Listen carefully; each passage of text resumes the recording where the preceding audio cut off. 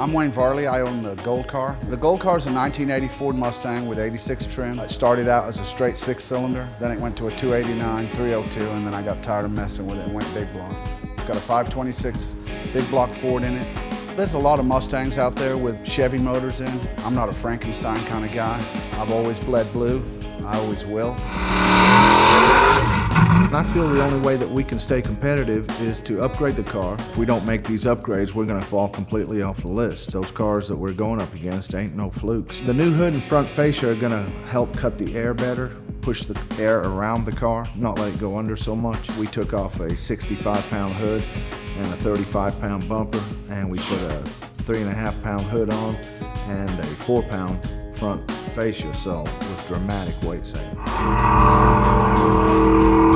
When we tried to install the new torque converter, we hadn't communicated good enough with our supplier. He didn't know we were running a certain bell housing, so it was a 1/4 inch off, and that's why we had to pull it back out and send it back to him. He made the modifications, and now it's golden. We're good. It's working great. The car is everything to me.